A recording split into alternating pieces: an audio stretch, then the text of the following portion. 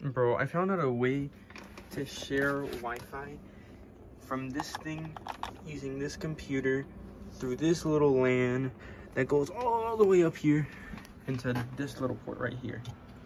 And as you can see, I'm getting Wi-Fi on Linux, which is really nice.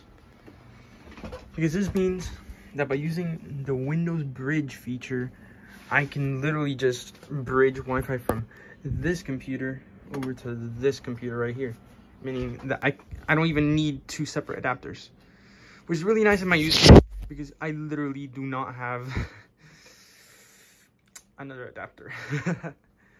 But yeah, this is great. I can actually get this to work.